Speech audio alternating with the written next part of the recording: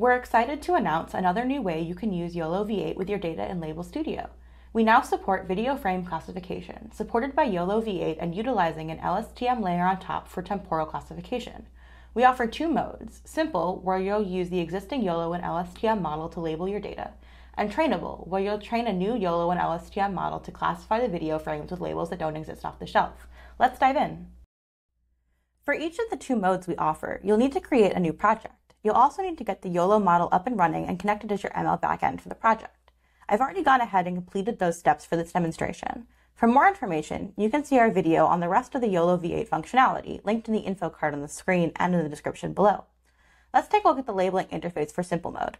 You'll see that we first have the video tag, where the video will be displayed.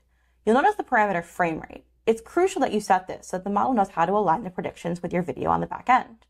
Next, we have the timeline labels tag. In simple mode, you can set model trainable to false or exclude the parameter altogether, as false is the default.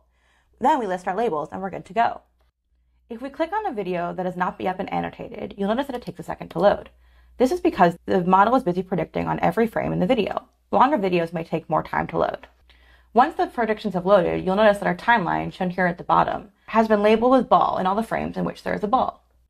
For the trainable mode, the video tag stays exactly the same as in simple mode. The timeline labels tag, however, gains many more parameters. These parameters allow you to configure the parameters of the model you're going to train right in Label Studio. For more about what these parameters are, see the README timeline labels markdown file in our GitHub repository and linked in the description. Note that our labels here are labels that are not available out of the box. We'll need to train the model on these. In trainable mode, when we first click into a new task, you'll see that while the model tries to load predictions, it doesn't actually load anything. That's because we need to train the model. Here, we'll go ahead and make a few annotations just for demonstration purposes, and we'll click Submit.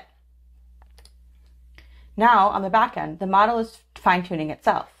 If we click into another new task, you'll see that the model is once again trying to predict. Once again, it has no annotations because we still need to train the model. We'll go ahead and make a few more annotations as before, and click Submit. When we click into our third task, the model will once again try to predict.